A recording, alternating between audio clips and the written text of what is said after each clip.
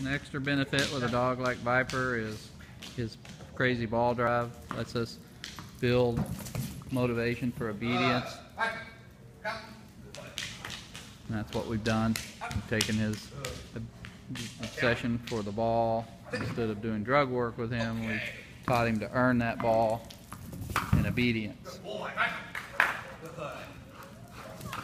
So it makes it a lot easier to train a dog in obedience when you have motivation. He's food motivated, he's toy motivated, he wants attention from handler.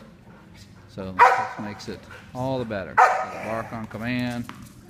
Once again, he's just a fun dog, cool dog, athletic dog, and he's stable, but yet he's plenty protective. No two ways about that. You'll see that in the video. Okay, so it's just an additional video of Viper.